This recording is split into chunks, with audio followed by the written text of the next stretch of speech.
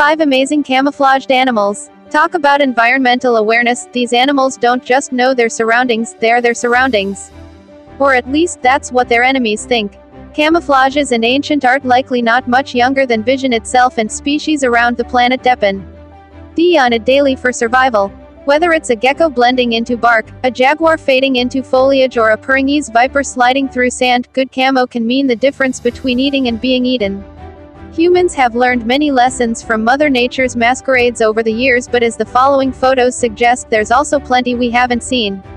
Today we are going to see about 5 camouflaged animals.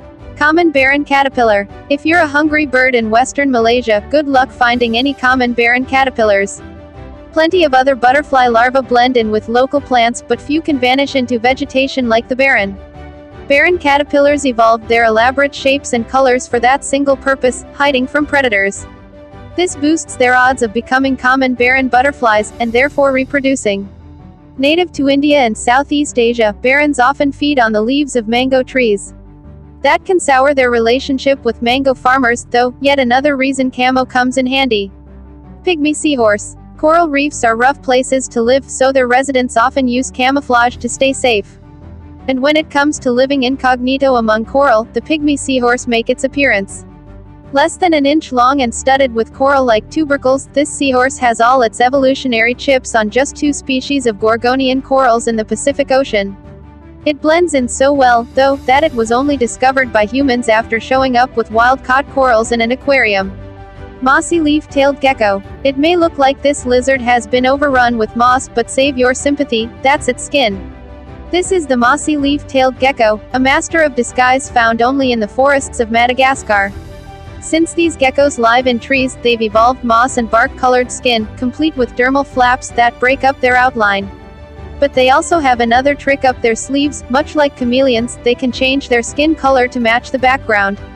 Eastern screech owl. The eastern screech owl is a master of disguise, according to the Cornell Lab Bird Academy. Its brown, gray and white coloring blends in beautifully with the bark of trees, where the owl hides in cavities. It also has feathers sticking up from its head that break up its outline and make it harder to see, explains the University of California, Santa Barbara. Tawny frogmouth. Famous for their gaping beaks and big yellow eyes, tawny frogmouths look like cartoon characters, when they're not imitating a tree, that is.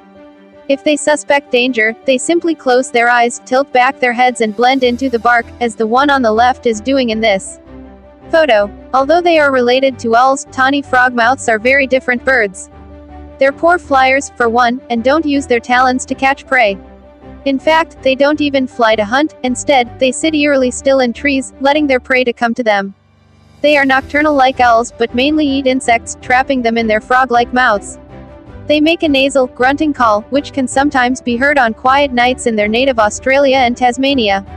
Some other camouflaged animals are stonefish, katydid, flounder. If you know any camouflaged animals, just tell us in the comment section below. Like if you enjoyed this video. Don't forget to subscribe to EVORTY.